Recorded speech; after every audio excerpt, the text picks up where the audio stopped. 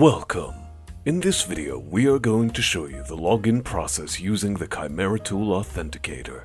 First of all, make sure that your license is connected to your authenticator. Then, open Chimera and connect the authenticator to your computer and press Login.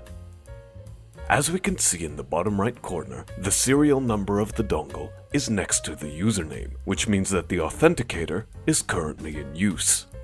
Now, you can work with your account and perform any procedures with it.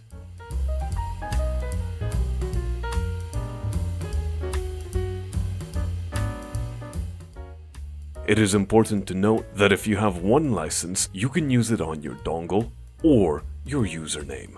You cannot, however, use both at the same time. If you try to enter your username and password as well as use the dongle, you will be logged in with your username and not the authenticator. You can see this in the bottom right corner. In this case, if you try to use Chimera, you will get an error message.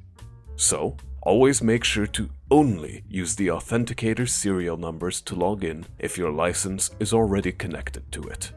Thank you.